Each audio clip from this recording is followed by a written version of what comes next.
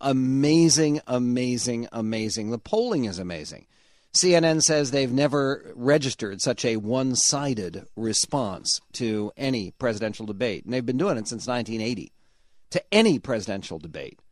And the result, well, that we'll see in the polls coming up. The results on InTrade, the results on the various betting sites, already very dramatic. Mitt Romney going up from having allegedly a 1/5 chance of actually winning this thing to now registering at 1/3 and headed north. 34% the last I checked at InTrade, which is a big improvement.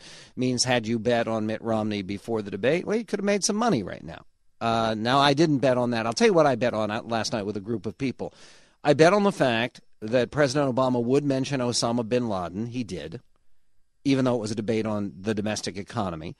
And that President Obama would not mention the name George W. Bush. He'd just talk about getting back to those policies that got us in this mess in the first place.